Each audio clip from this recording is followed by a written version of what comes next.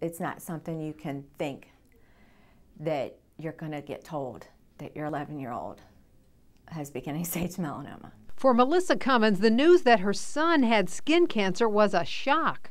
I was sick.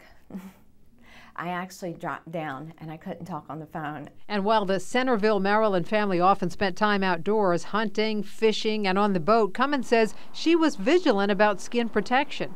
They were not outside without hats, bonnets as babies, sunscreen always gets put on, like to the point that my boys fuss at me. Doctors agree that skin cancer at such a young age is still uncommon, but the rates are increasing at a surprising rate.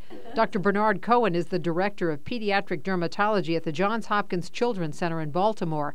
He says 10 years ago he never saw skin cancer in a child, but now he sees a few cases a year.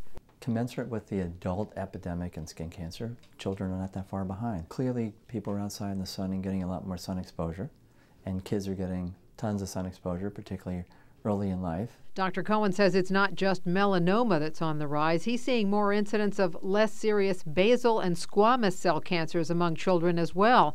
Doctors can't point to any definitive reasons for the increase, but Cohen believes genetics and more exposure to ultraviolet light are definitely factors. I think some of the problem in children under the age of 12 is that we don't really understand what it means for them lifelong. For example, the chance of recurrence after a melanoma can be as high as 50%.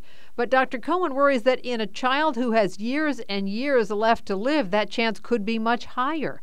That's why Melissa Cummins says she's constantly checking all of her children's skin. So many people don't think that kids are going to get skin cancer. It doesn't discriminate, and it doesn't matter how old you are.